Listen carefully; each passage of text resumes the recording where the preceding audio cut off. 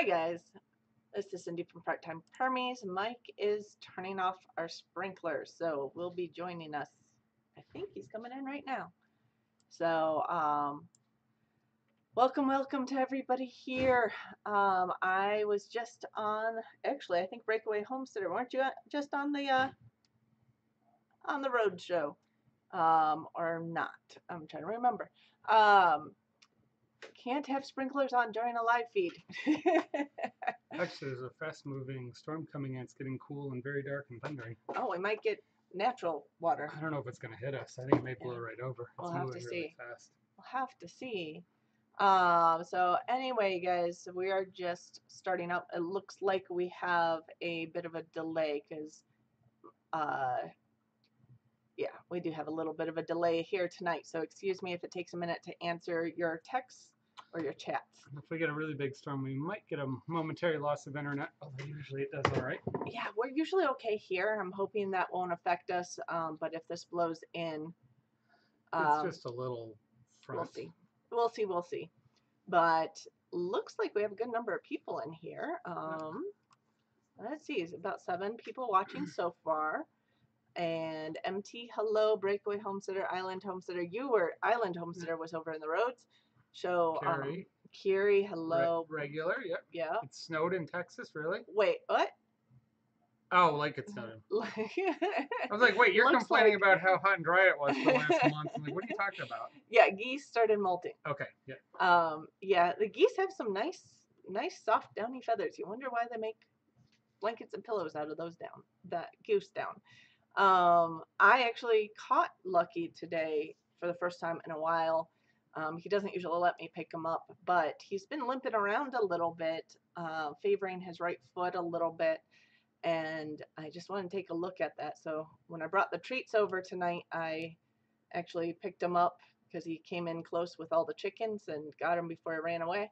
Take a look at his foot and don't see anything wrong with it. I was trying to feel if it was, more hotter than the other foot, but geese are actually hot in general. Like chickens, they're just hot. So it was hard to tell if there was any difference actually there. So I think he just stubbed his toe. He's been limping a little bit for about 3 days. I want to say 2 or 3 days.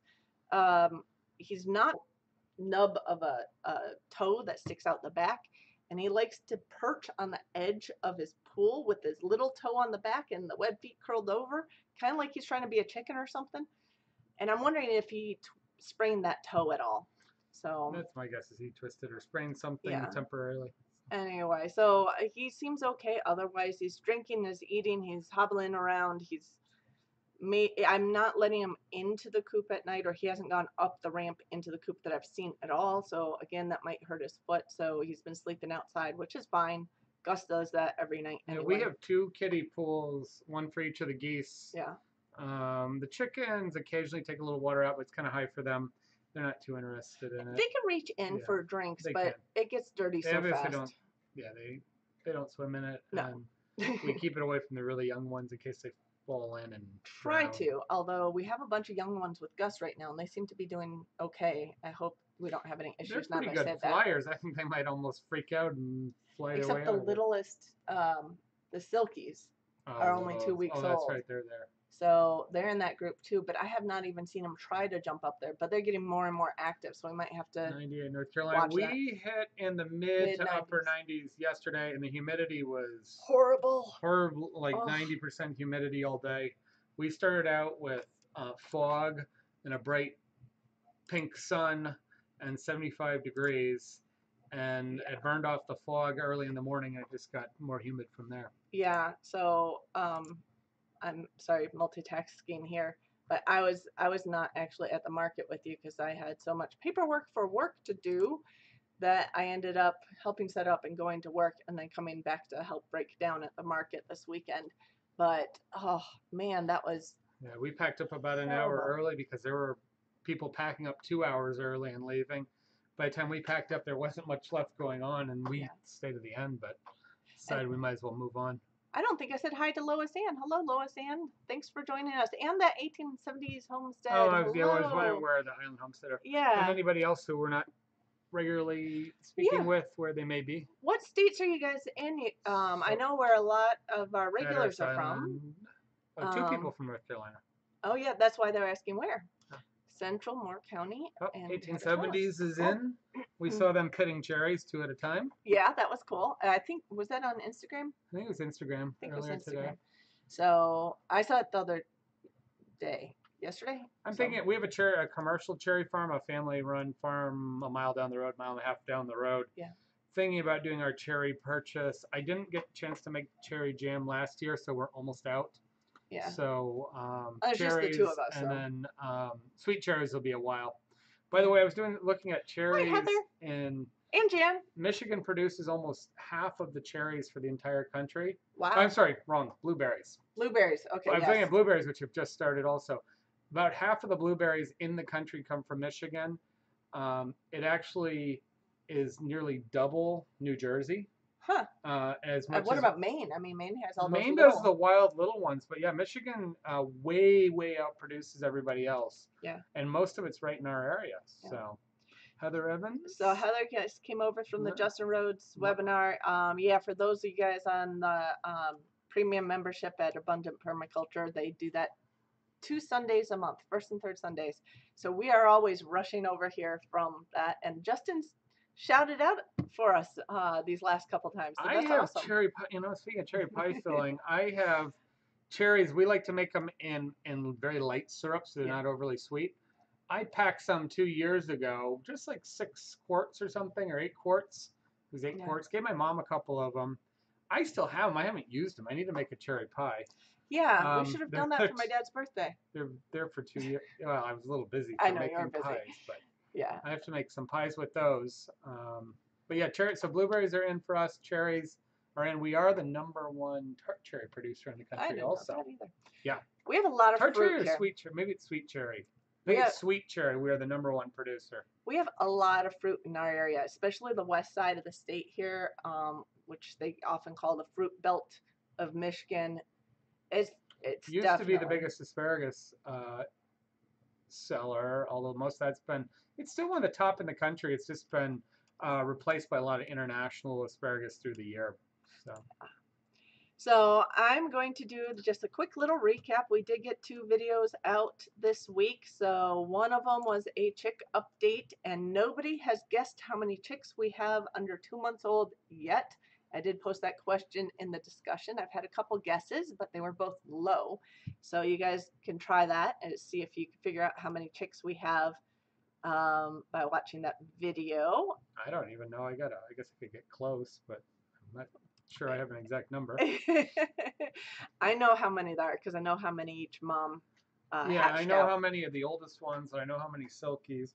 Yeah, that's easy. And the other 2, I could get close, but I'm not exactly I'm not going to have him guess because he'll guess close, and then you guys will guess on. Breakaway Homesteader said 6. No, way low. We have 4 broody moms hatched out chicks. We have 4 sets of chicks right now. Exactly.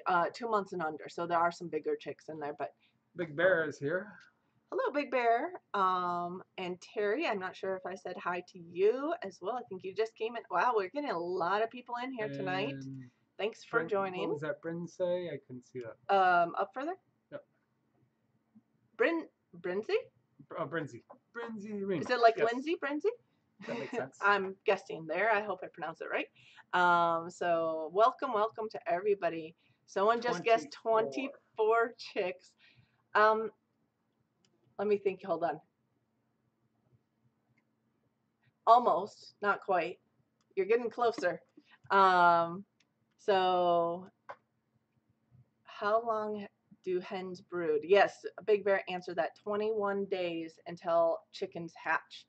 Our geese took 28 days. We have some videos on trying to hatch goose eggs under our hens last year along with chicken eggs. So you kind of have to give the hens the chicken eggs at the right time to be able to, after the goose egg. So I actually had the goose eggs all under one hen until 2 more went broody about a week later and gave everybody each 1 goose egg and a couple. So you got guesses at 28 and 36. 28, 36 is too high. 28 is very close. We're getting there. Very, very close. 29, not quite. So we're we're actually getting a little high now, but very close. Hi, Lois Ann again. Sorry I have to go. Okay, have a good night. Thanks for stopping in real quick. So you guys can keep guessing if you like, but You've had a broody hen for 2 months. they will stay broody until they will stay broody if they have eggs under them. So they will sit on eggs like those. They sat on my goose eggs for 28 days. Not 30, not 31. You guys are going too high now. 23 is too low. 23 was days. 23 days. Yeah, well, chickens 20. can go an extra day or two depending Yeah. on the weather and other No, things. They those might are wait. those are guesses for the number. No, it was Was it? Oh, chicken 1870s hatch had 23 suggested days. 23 Okay. days. Yeah, It could be a day or so. average is 21. My silkies will hatch chicks in sometimes 19 days. It's crazy. Oh, Jan, is that the number of chicks that you're guessing? 27 chicks is correct. So we have 27 chicks that have hatched in the last 2 months. Most of them are going to be freezer camp birds because we do not need that many birds, but we'll probably choose some of the bigger girls, maybe some with more color on them because we're getting a lot of white chicks to keep and add to the flock. My rooster is white, so that's why we get so many white chicks. But we lost our silky rooster today. That is a whole nother thing. Yeah. Our silky roo. Only had him briefly, a few months. Yeah, we got him early spring from a girl who did 4-H last year with him. And he's a beautiful rooster, fairly friendly, although if you picked him up, he was friendly. But if you got into his space, he tried to attack, but kind of silly. He never hurt you. So he actually got sick this week, and yeah, it was just a few days. Yeah, so 27 chicks are. He got sick this week. I think he had probably impacted crop and sour crop. I tried massaging it a few times to see if I could get whatever was in there out. I separated him from the flock. I was giving him some water with apple cider vinegar and garlic and a little bit of raw honey. And I even put some oregano in there because those are all supposed to be Going back to the roads discussion that was happening with some of you about naturopathic and do things work or not work remedies, which for this we don't know for sure, but it's a commonly used. Yeah, for this basically what I've been doing a lot of reading in the last few days. For this, if he has something stuck in his crop, that would be the impacted crop. So I'm suspecting that because he was awfully thirsty. That's when I first noticed it. He was so thirsty. He was drinking a ton. His crop was all squishy. I couldn't feel anything solid in there. The sour crop is a yeast infection of the crop. So that's why I was giving him the water with all the stuff in it to try to kill the yeast infection. And that can often happen back to back where you have a hen with, or rooster in this case, with impacted crop, and then you get rid of the blockage, but they develop an infection. But he hadn't pooped in in a day and a half that he was in the crate separated. So I don't think anything was still getting through. He was drinking a lot. I also mixed some of his feed in some yogurt. So it didn't work. He passed today, unfortunately, and I had to go out and bury him today. So there was probably something in there because nothing was getting through all the way through his GI system. Now, question of impacted crop versus something else blocking that system is a whole other question, but he definitely was. So we need another silky rooster. Yeah. Unless one of these young ones might be a boy. We have 4 young ones right now that are all his offspring. Now that downfall to that is they're all siblings to each other. They might be half siblings, but they're all siblings to each other. So there's a little bit of potential inbreeding if we keep the rooster, or the question is, do we get another rooster? You were mentioning, talking at the youth fair. The youth fair is coming up in like 2 weeks for us. We have a very early 4-H fair, and it's a fairly good sized one. So they have a nice poultry barn. We have some friends that actually still show poultry. Yeah. So it's possible that we could find somebody. The kids show the poultry. Yeah, well, the kids all for the kids. So that somebody may be willing to sell off extra. Silky rooster. Silkies, and we don't need a show-winning Silky, just a decent Just a decent one. So that's probably our best contact to a lot of different poultry raisers all in one shot, and we'll probably end up there on it's a busy week, but Yeah. probably one day during the week we'll take a walk around. So, yeah, so that might be one option. The other option would be to see if any of these babies are male and maybe keep them. Our statistics on our silkies, whenever we've hatched them, we've had a heck of a lot more boys than girls so far. So it'd be awfully funny if they were all girls this time, but they're only 2 weeks old, so too early to tell. This is the first time with this roux, right? This rooster, yes, is the first time with this rooster. I had another rooster that ended up being related to most of them. He had all his daughters were in there, so I decided to get a new one.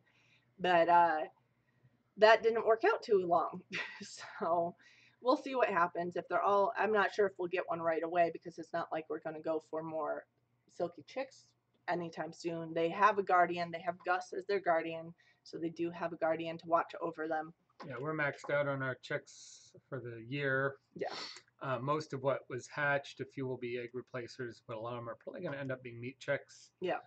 For the late fall to get us into winter. Yeah, and the silky hens are there mainly to be my broody mamas, and so next year we have a few more, because right now I have 3 silky hens that all 3 of them have gone broody, some of them multiple times already. So so I tend to use them. I don't have any artificial setups for our chicks. They're always raised by hens, and the silkies are nice because they're less aggressive mamas. Mm-hmm. Like almost all of the chicks coming from being raised by main flock hens end up being meat because I can't touch them. Their moms guard them so much I can't get them used to my handling them. So the silky ones I can handle a little bit more, and they'll raise the full-size chicks too. So anyway, that's one thing that happened today. The chat stopped for a little bit during that story. I did have one other video that I wanted to mention though, and that we got out this week, and that's a review of a garden tool, the Japanese sickle, which is very helpful in chopping and dropping weeds.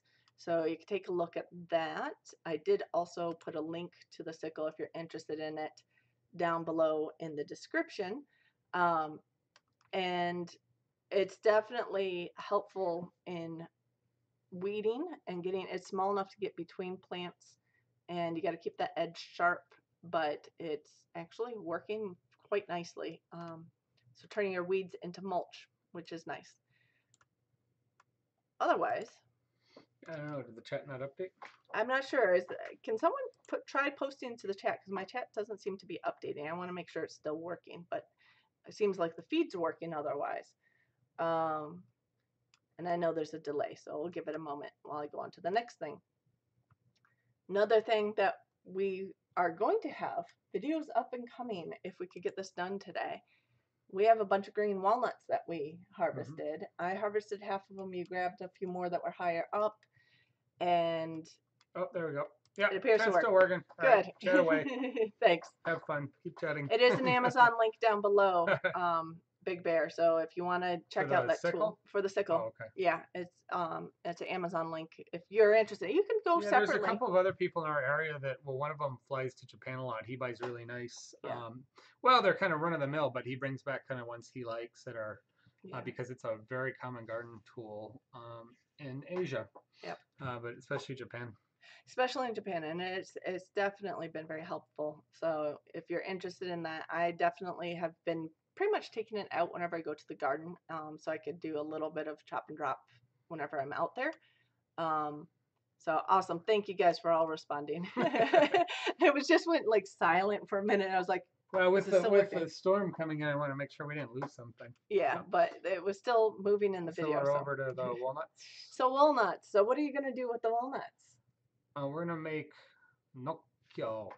Nocino,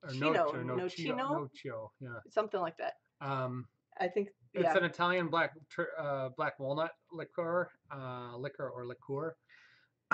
Is the roots for it are those black walnuts? Yes. So you actually steep or make a tincture with the entire walnut when it's in about the size of a golf ball, a little smaller, a little bigger. So when it's still green, basically, when it's Green. still You can cut young, the whole thing with a knife into easily. pieces or halves or quarters without having the shell get in the way. And you Yeah. steep it in a neutral alcohol, a vodka, grappa, or whatever, white alcohol, and a light amount of spices, and you leave it there for a month or so. Then you typically add Yeah. sugar or simple syrup, sweetening it up, and then you leave it around, leave it alone for 6 months to a year, and it all mellows out. So all those really bitter, tannicky flavors, which are a little too strong, become really mellow, and it becomes an aperitif or a digestif, or you can cut it with soda, and it becomes well, it's going to be dark and heavy and rich. Some people say it's like mapley or like cola. It's like a lot of the dark items, but it gets very complex, and so frequently people add in spices like cinnamon and cloves, Yeah. citrus, vanilla, coffee beans sometimes. Few items all go in there. So traditional of sort of northern Italy. And into Central Europe. Yep, and through Central Europe for sure. So all kinds of versions. You can buy it. Yes, Big Bear. We are going to do a video on it. In fact, we're going to probably record that after we're done here. Yeah, we're going to do a late video tonight. The other thing is so it's easy to make and it's very cheap because you can just buy very simple, decently made, white alcohol of some sort. Yeah. Or whatever is produced in your basement, which I will look for those in the South who produce in the basement. But you can definitely buy it or make it.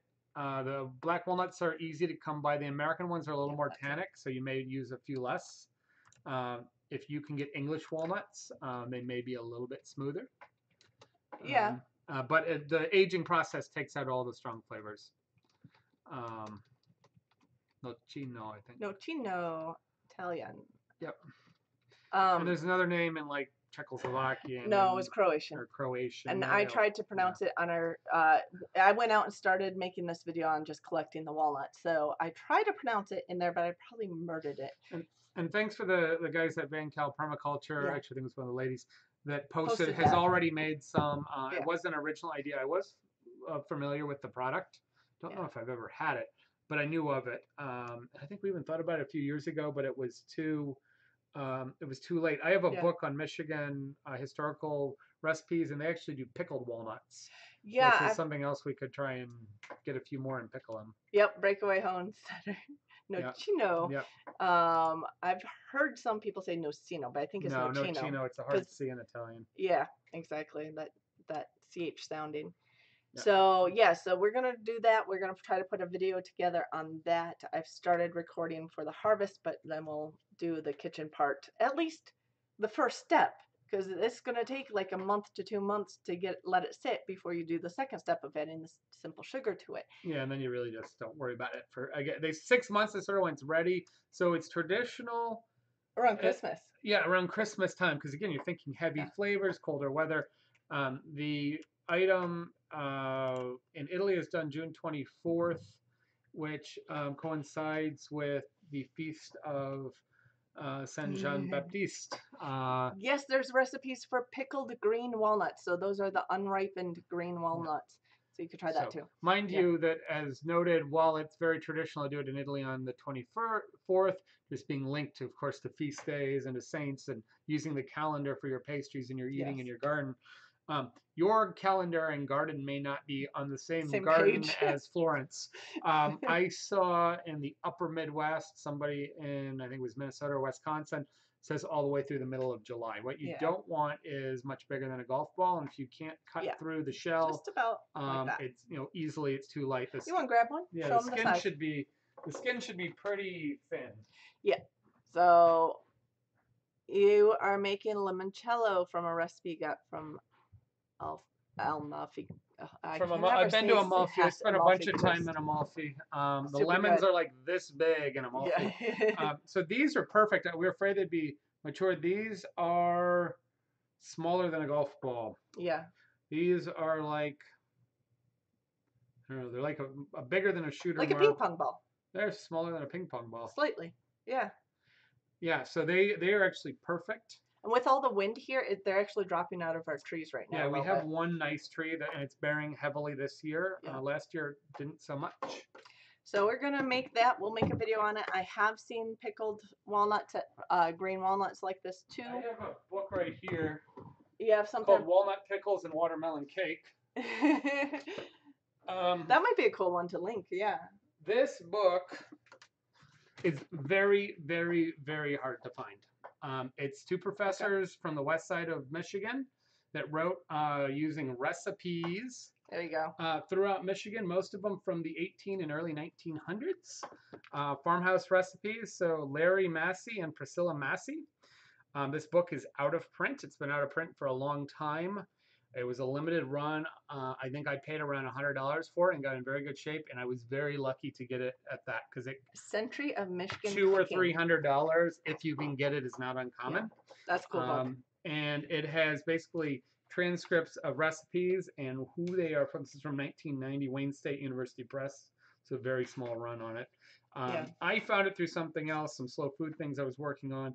It has a poem from Kalamazoo starting it, which is where we live. And a lot of these recipes seem to be gathered from the west side of the state where we're living. So I got this in New York right before we moved back. Oh, it's thundering. And it uses housewives and family cookbooks and church cookbooks to gather these very authentic recipes. And most of them have little stories.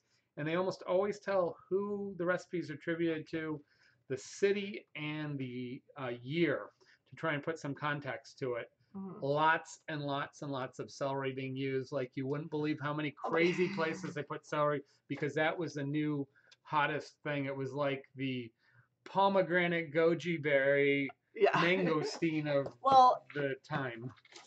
Fun fact, Kalamazoo and Portage, which are like north and south of each other, were both called Celery City because it's debated whether an Irishman or the Dutch were the first ones to bring celery from Europe here. So they were the first celery places to grow celery in the United States. And mainly because there's so much floodplain of the Kalamazoo River right around this area. So there was a lot of celery plantations around here. So it was the new hot thing, and it took a while for it to take off. People thought it was poisonous. I'm looking for the recipe, and under walnuts, is it walnuts continued? Croquette cake and ketchup and really a lot of things listed in there that I wouldn't. Yeah, well, and you got to. So you're thinking about settlers. So farmhouse settlers, a lot of Western European, Northern European. It was pretty. A lot of Dutch, German, English, Irish, English, some Scandinavian, and a lot of a lot of Amish. So a lot of that kind of old style German Amish cooking. So we saw a lot of small farms and people pickling and preserving and canning what was available. So it's a really, really cool book. I wish I was going to pull the recipe. Big Bear said it must have been an Irishman because they're always starting something. That's stupid. Always looking for something. They were actually, the thing was the Irishman may have been the first one to bring it to the area and to get people to start eating it because he brought it into a high-end club where they featured it. And then, but it didn't really take off. The Dutch came in and started growing it in mass and started selling it at like the railroad station, which our railroad station here is on the line halfway between Chicago and Detroit. And they had a bunch of vendors at the station selling it at the station. Because people would get off the train to eat, buy things when they were refueling and watering. So people would sell food, of course. Dutch farms still are known to be some of the better vegetable farms. Yeah. Historically, they just, they were really good at growing there's a lot of Dutch vegetables. Yeah, and just north of us is a very, very heavy Dutch population. There's Holland, Michigan, just north of us. So anyway, so the Dutch still are doing a lot of growing. Walnut pickles are actually under pickles, not under walnuts. Of course. Well, why didn't you think of that? Well, I did think of that. I just had to. Are you going to read the recipe to them? I'm going to look at it and just remember. I looked at this previously. Yeah. No, someone else was talking about pickled walnuts. Yeah, I've seen that. Pickled butternuts or walnuts versus butternut pickles. You're off the screen. So I'm reading. Okay. I'm going to go on to pokeweed because that's what we actually is Yep. What I was focusing on, and we haven't started talking about yet, in the description below here on our live show, there is a link to my webpage where I do a herb of the week once a week, or Foraged Food Friday, or this one's also debatable edible because you can only eat pokeweed in a certain way, and sometimes, and some people will not eat it at all. So pokeweed, when it's very small, looks like this.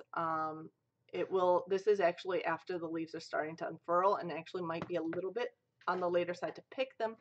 Although some people say as long as there's no red in it yet, that it's still edible. So if you take that into account, No, we have not tried eating pokeweed as of this time. no, but it's come up We so have much. some friends that definitely eat it and enjoy It's it. come up so much in conversation recently that I decided to go ahead and feature it. We should probably try it at some point, but I think our plants are a little bit past Yeah, it's too time hot. to We're harvest past. because they are now about this size, which is kind of medium size for a pokeweed. Still no red in our plants, which is interesting. And the red part is what's supposed to be poisonous. We've had very rapid growth because it was very, very wet and it just got hot in the last week. So we've had explosive growth. And if you look at it, it has really quite large oblong leaves. It has this is the flower bud. Ours aren't in flower yet. So this little They're stem, just starting to bud. this stem will get longer and it'll have, when these flower buds open up, it'll be kind of a greenish white flower along this long stem. And then the berries will grow along those stems after the flowers are done. And those are a purple to black color, kind of wider than tall berry. And the berries are poisonous, but they have been used as a dye or as ink, either one. So kind of interesting. This plant has been used medicinally, mainly in Asia. Now, this is the American pokeweed. There is a slightly different species in Asia, but they use it medicinally there. In the South, they tend to use this more. In fact, it's also has a bunch of names. Pokeweed is what we call it up here in the North. Poke sallet, which is SALLET, is actually probably one of the original names that people used, but that has turned into poke salad, which you never want to eat this as a raw green, regardless. Salad comes from a French word that actually means to cook. So you want to actually cook really young poke greens. And if you're going to eat it, you want to have it in a couple changes of water. And there are people who love it. Now, I haven't tried it yet, so this might be something on our list to try for next year, but I think they're too I far think along. Daryl Patton really liked it. Our foraging Mike friend Hogue. Nabi and Mike Hogue both enjoy Yeah. it, at least early in the season. Mike Hogue is the guy really I'm taking the likes it, so. permaculture class from, and he really loves this now. Nabi eats this, I believe, as well, and she's the one I tried the debatable edible on before because she eats bracken fern as well when it's very young, and which is another one of those things. We like that. I like bracken fern. I have no People, problem. by the way, keep saying the bracken fern has all these different flavors and different, like trying to describe it. Like asparagus or asparagus and other things. I taste it. It tastes just like nori. It's just because I don't think most people know what nori is. I think that nori, the seaweed, the dried seaweed wrappers for sushi, or sometimes now they're doing the crisps, the crisps for snacks. Salt, and I think what it was we didn't eat much seaweed except for as sushi's become more popular over the last 20 plus years. That wasn't part of our vocabulary, right? Because you get this umami or savoriness from the bracken fern, especially when it's dried. And to me, it's a complete land replacer for seaweed. Yeah. But yeah. So this is another debatable edible because you have to cook it, or else in 2 changes of water at least, or else you might get sick from it. Most people, if they get sick, they get stomach upset or diarrhea, but it can get very bad if eaten too much. I'm trying to think if there was anything else there. I'm looking at our webpage right now, so you can always. When you try and get it out of the ground, the root is huge. It's like a parsnip. It's just it's monster. massive. You got to go in there with a spade or a fork and tug on it. Even the tiny plants will have a giant root under it. It's amazing. And it grows 6 to 9 feet tall. Some people will even say up to 10 feet tall. So it will get huge. Our tallest ones right now are probably about 5 feet tall. I just knocked one over in the garden. We pulled out a bunch in the garden. The rest we just can't leave them. knocked one over today. It was about Yeah. 3 feet tall. Yeah, but I mean along our forest edge, and Actually, I they do. think I knocked the one over that's in the picture. You probably did. Uh, so they're growing. They do grow along forest edge in disturbed soil, along fences, along the They like roads. water, They do like the wettish. little wettish, Yeah. foresty areas. Yeah, they like it moist. So yeah, they do have a big root, and some people use root medicinally, especially in Asia. Which this is one thing that I have not seen many studies on as far as medicinal uses. Although traditionally it's been used in a number of ways, and that is one thing we try to do is when I look up something that has traditionally medicinal uses, I'm trying to see if anybody is starting to look into the research on it, because I am in genetics and I like to try to figure out if people have developed any studies to look into some of these uses, and Not how. necessarily genetic, though. No, not necessarily genetic. Just biochemical. Or medicinal. Medicinal. Yeah. So part of the plant you want to harvest is the really, really young shoots before you start seeing any reds So in you it. use them basically like spinach or sautéed greens. Yeah. But you do want, actually, a lot of put times them in boil them. soups. Yeah, you've already blanched them a couple of times. Yes, you want to So blanch you either them first. squeeze them out and then you saute them with onion products, or you Soup. fortify soups and stews. Yeah. So, some of the traditional medicinal uses, by the way, some with the root, some have used it as an anti-tumor remedy or antiviral and immune stimulant.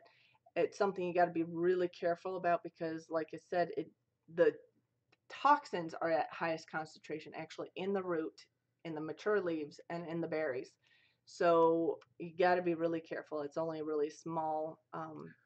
Yeah, I'd stay away from it. Yeah, I probably wouldn't. It's not something I'd be comfortable using personally. They've used it as tincture, as topically, as for treatment for mastitis as well. But still, it does get some of these toxins do absorb through the skin, so you do have to be really careful there.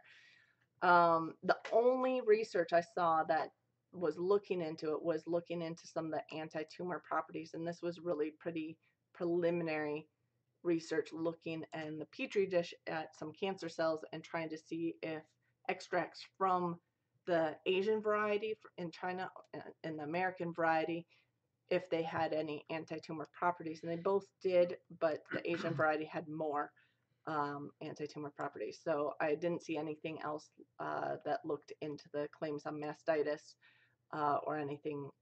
And I did see some things on the antiviral activity, but only on plant viruses. So that was kind of interesting because apparently poke is very resistant to plant viruses. So there's a lot of research on why that is and what's going on there, but I didn't see anything in relation to treatment of viruses in animals. So do want to watch it because the toxic components, I would be very hesitant to use it medicinally personally. But as far as cooking the really young leaves, I would probably not have a problem with that. I'd try it next year, I think, to see what it tastes like myself. So I guess question out to you guys is, do you guys eat poke salad, poke weed, whatever you guys call it in your area? I eat barbecued poke. You eat barbecue poke? Yes. Pork? Yes. Oh, they do sometimes spell it instead of P-O-K-E, they sometimes spell it P-O-L-K. But again, it's probably just a variation on the pronunciation of it. So, just kind of glancing back at some Big Bear headed out. Yeah. Breakaway said they were planting spinach this week. Malabar spinach, which is your summer more heat tolerant. Yeah.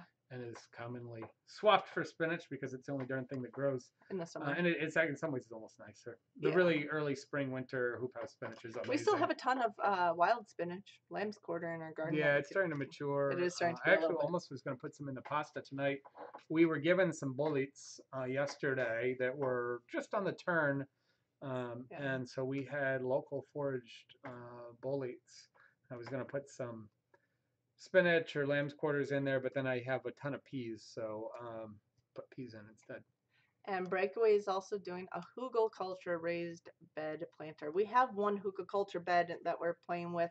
Our garlic is going nuts, and so is our The potatoes are potatoes. replanted. Yep. Potatoes, I thought I got all the potatoes out of there last year, but apparently not because we have a heck of a lot of plants growing. Parents in our yeah, I think in I didn't know it this, was there. I think poke is more popular as an edible in the south. Yes, I don't it know is. why it grows just fine here. It just seems like it took on a Well, regular diet more often in I the think south. it just ended up working its way into the southern food culture. So it does grow. And Arkansas is only partially south, but It's mid south, right? mid south. That's what we It's called it when I Midwest. lived in Memphis. They called it mid south. Yeah. And Helix just joined me behind me. Hi, you want to say hi, Helix? Um, he likes to join our live shows. He just likes laps in the evening time. But yeah, so it doesn't grow everywhere. So Breakaway Homesteader, where are you? Because from what I can tell, it grows most prevalently. Actually, there's two slightly different Meow. varieties that grow Meow. prevalently in the south, southeast especially, and then all the way up the East Coast. The only states, when I looked at the FDA maps, the only states I think where I didn't see it growing were in some of the Rocky Mountain states, kind of in the Northwest. So Seem to like the sandy disturbed soil a lot. We get it growing yeah, voraciously. but I think it also enjoys some of the clay soil. So I think it grows everywhere, Yeah. but It's got tough maybe roots. not It in the gets higher into it. elevations. Yeah. So that might be part of it in the mountains. So Yeah, you'll see the bear as it gets big, and you see the dark berries in the mid to late summer. It's pretty obvious yeah. because they're pretty good sized. Yeah, it's easiest to identify in the summer when you do see those dark berries. Now I don't have any pictures of it because ours are just barely starting Another to month bud. we'll have berries, and Yeah. then a little after that, maybe. We might have some. If it stays hot, it may ripen up by end of July. Yeah, so I might have to do some updates to some of these plants as we go through a season to kind of show what they look like later in the season. I might just do maybe we'll do that towards the end of the summer. I'll do some updates of these ones that we've had early pictures of. So we did that with mullein, with the pokeweed. It's still, halfway grown, most of the way grown, but it's still not in that last stage. So we might have to do an update blog and video on it. Another person, by the way, who, if you like foraging and learning about foraging stuff, another person who's doing a lot of foraging videos now once a week is Rose over at Wholesome Roots. In fact, she does a video every Friday that is a Foraged Food Friday, or I forget what she calls it. That's what I call my blog on it that I release every Friday now. But she's doing a Friday foraging video as well, where she focuses on one thing a week. And this week, I think hers was elderberry. Now we don't have elderberry We on just our got property. flowers about 2 weeks. We don't have elderberry on our property. We just planted. And I should change flowering that. just happened in our area about 2 weeks ago or so. I just planted 2 elderberry plants, but they're tiny and they're not anywhere near flowering at this point. So eventually we'll have elderberry, hopefully, if they survive. But we don't have any naturally growing here. So Raspberries should be coming. I saw the first raspberries in the market this week. yeah, I think we'll have raspberries probably showing up on our property probably this week or next week. All this, Yeah. we're on the high 80s all week, so They should be ripening stuff up. is maturing quickly. Yeah, we might have to keep For our being 5 or 6 weeks behind in the start of the season, we are rapidly catching up and on track. Well, we've had a lot of days in the 90s. A lot of rain, a lot of heat. So yeah, so it feels like the South here right now. We keep going back and forth a little bit, but too many days in the 90s. I don't like 90s. There's a reason why I live in the North. Elderberry plants in North Carolina Producing drop the fruit, flowers. yeah. Producing fruit. Yeah, ours are in flower in this region right now. And with the heat, they will not flower for long. They'll probably go. Last year, we were able to keep flowers for 2 or 3 weeks because you can get them deeper into the shade. Yeah. But I don't know how much flowers are going to be around this year. Yep, and we don't have them on our property, so it's hard to tell here. But if you like the foraging things, please check out Rose as well as mine. I'd like to do a collaboration with Rose because we have different formats of doing it. Maybe we can figure out because she's down in Georgia.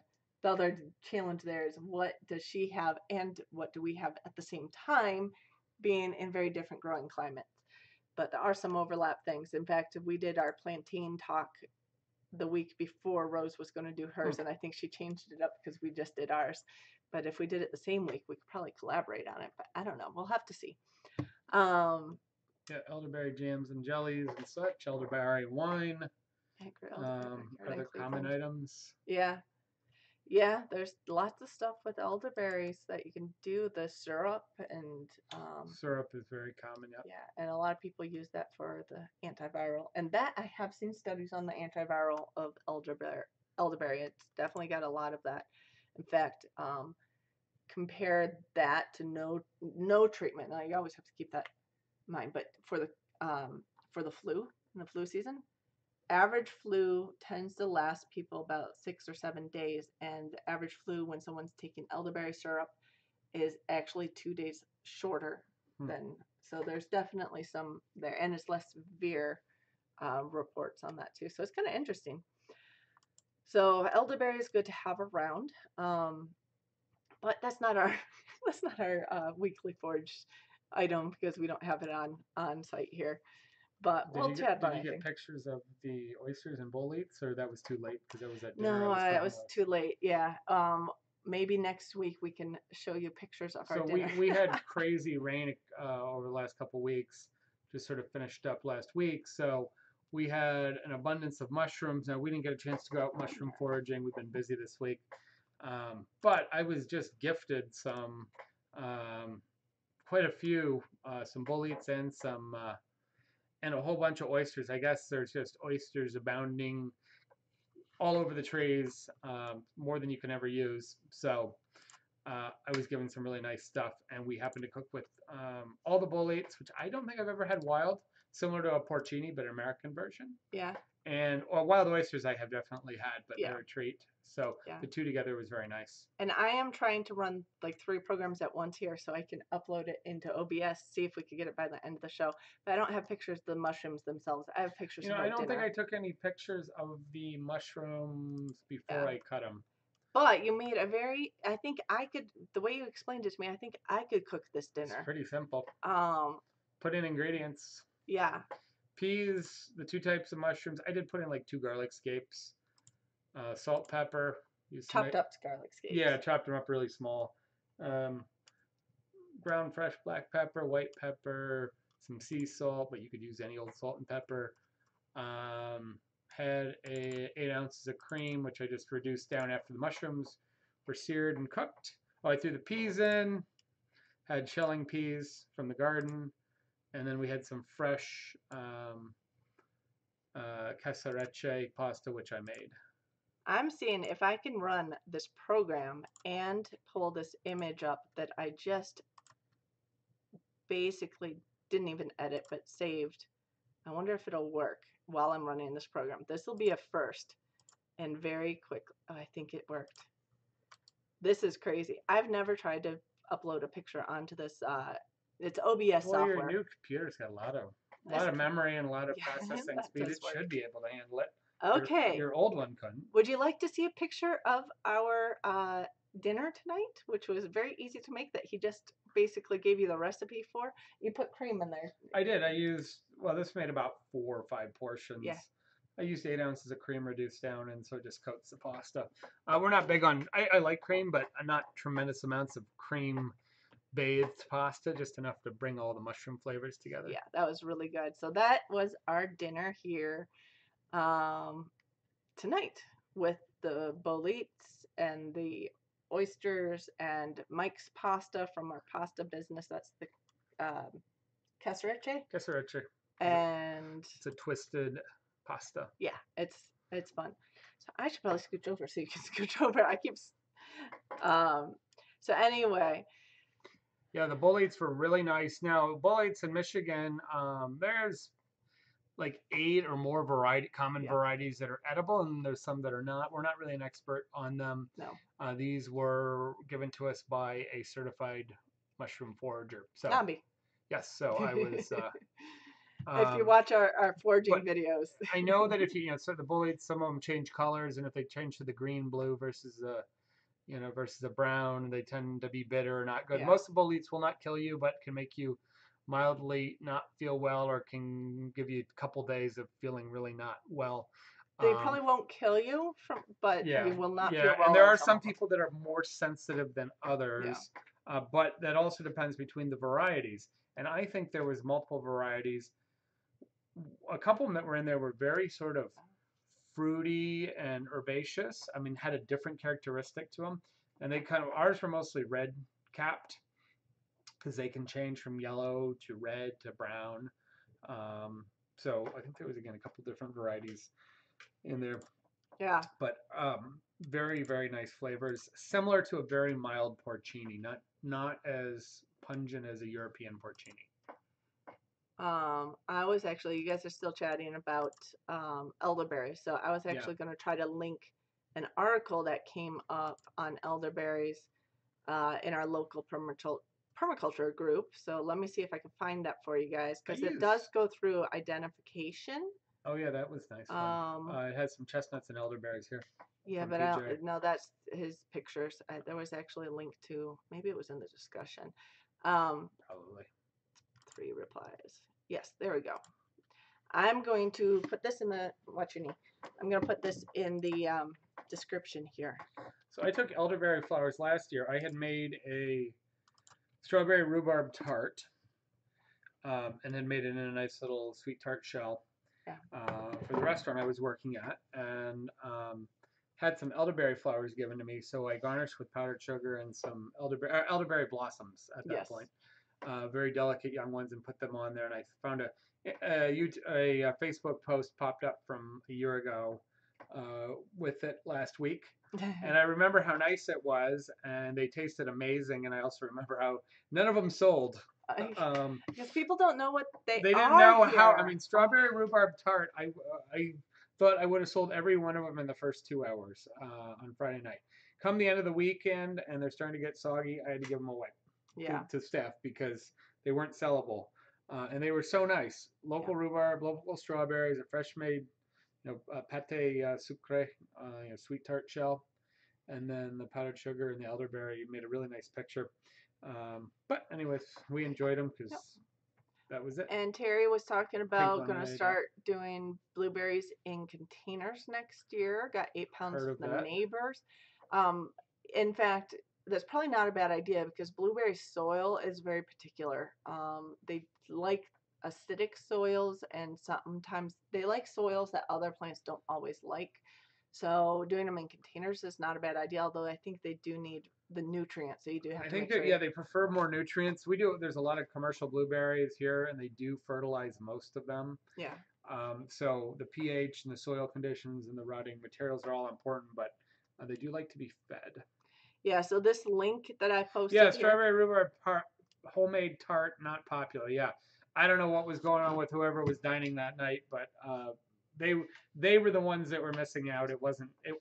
How is strawberry rhubarb not? There are a few people that are allergic to rhubarb or just dislike it. I understand that, but some people don't like sour. Okay. Well, you put so much sugar in, it's not really sour. I know, that's true. I like it sour. Yeah, pine needles work great as one way to acidify. Bog soils, and that's why cranberries and some blueberries, the peat tends to be acidic naturally if you add in some peat moss. Yeah. By the way, going back up to that link I posted up there, that is a lot of information on elderberries. I actually shared it when I heard that Rose was going to do her Foraged Food Friday on elderberries. I sent that link over to Wholesome Roots on Facebook, so you guys can take a look at that if you're interested, because it does go over a lot of what you can do with it. I think it has some recipes in there, and it has identification information and all of that, so it's a fun link. Our neighbor has some blueberry bushes. They're cultivated blueberry bushes. They're just along their deck, their patio, which has a concrete slab. So it actually pulls nice heat, and they get tons of them off of there. Although they did accidentally get trimmed between neighbors before. I think somebody came in and did some trimming and didn't know what plant. Yeah, so a lot of the new growth, they're waiting for some new growth to come out, but we were just looking at them. Yeah, they were looking pretty good. But yeah, they're doing them in containers. So our blueberries that came with the house, not really in a great area. They're not doing well. We need to replant new blueberries, probably somewhere else. Yeah. We planted 2 rhubarb plants this year, which we just hadn't had. Again, we know they take a few years to get established, but once they go, if they have some nutrients and some water, they do amazing around here. 2 plants will provide all the rhubarb we could ever use. Yeah. So as long as they take off, I think they're hanging in there right now. It's been really hot for them this year, though. Yeah, well, and rhubarb really finishes out after the early spring. It's not harvestable. So I think we should probably wrap up unless there's questions about anything on this week's agenda or questions about anything else. Yeah, I use lots of pine mulch on the blueberries. I saw that. So And you can get some of the nice acidifying, some of the organic acidifiers. And stuff work nicely too if you need to acidify soil. yeah, that was a nice link. That was linked to our local permaculture Facebook group here. Someone put that on there, so I'll pay it forward, pass it on to you guys because it's a great all around everything about elderberry link, which is kind of We cool. will be here next week. I know a lot of people are kind of in between a week of vacationing or Yeah. pretending to work or whatever you guys call it. I'm pretty Pretend to work? busy. I got a lot of stuff going on with my business. Yeah. And we've got some stuff in the garden that we need to do. I may make some cherry jam this week if I can squeeze that in. But yeah, we're kind of running through the work week, and then Wednesday I'm diverting off. a little bit to do some other stuff. I have Wednesday off, but I work all week otherwise.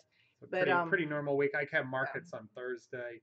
Don't know what market on Thursday and Saturday. I don't know what my Thursday market's going to look like. It's just a midweek market, but could be really busy with people looking for things to do, or it could be deserted because people are busy. That's true. But yeah, but we will be back next week on Sunday, and I think what we'll do for next week is I'll look up a bunch of the medicinal uses for yarrow. It's in bloom around here right now. I picked a bunch of it to dry just today, so I have it hanging to dry. I'm not doing no elderberry. I don't have elderberry on property. Yeah, we don't have any. I mean, we can purchase it in the farmers market. I have 2 little plants that are about 2 feet tall that I just planted. That's about it. But yeah, I'm trying to see if I missed anything else here. I think there's some discussions between other people here. Yeah, blueberry information, blueberry stuff. That's awesome. Blueberry lemonade. Lots and lots of varieties of blueberries out there, cultivated and semi-cultivated. Big little bush berries. Michigan, the commercial ones tend to grow these high bushes that are monstrous. But our wild ones are low bush. Yeah, our wild ones are low bush. It's just for cultivating, commercial cultivating and sorting. Yeah. The high bush is easier, useful, and they get very large. I don't think that's necessarily the best use, but you can decide if you want a little berry or a big berry, and some of them come at different times through the year. So. So yes, have a safe week, everybody. Have a happy 4th of July. For those of you guys with animals on the 4th, I hope it's not too crazy with all the fireworks for you. Yeah, I've heard of people that have to sedate their horses and do all kinds of dogs. Well, dogs are bad, but horses are. If your horse is out of control, you're really in trouble. Yeah. So yeah, we love our berries here too. We're definitely in a berry belt. Cindy worked in New Jersey for a while. We used to get the wild low bush berries in the state park. They were just overload. You had to watch out. Had to watch out for the bears though, because New Jersey. We went over to Harriman State Park. That wasn't over in New Jersey. That's up in that's north. True. That's on Rockland. The edge. That's just on the edge. That's Rockland County. We would go over up into Rockland County at Harriman State Park and go wild blueberry foraging. And you would just eat them as you're not. I don't know if you're supposed to take them out or not. We never really did. We just ate them there. We just ate them because they were just acres and acres of them. And you'd see all these people sitting on the hillside, just sitting there snacking on blueberries along these trails. It was just kind of funny. But anyway, blueberries are awesome. We love them. So have a great, safe week, everybody. Hope everybody has a happy Independence Day and enjoys the 4th. And if you have fireworks locally, I hope you enjoy those and they're not too scary for your animals. You guys take care. Thanks for joining us. Good night. Good night.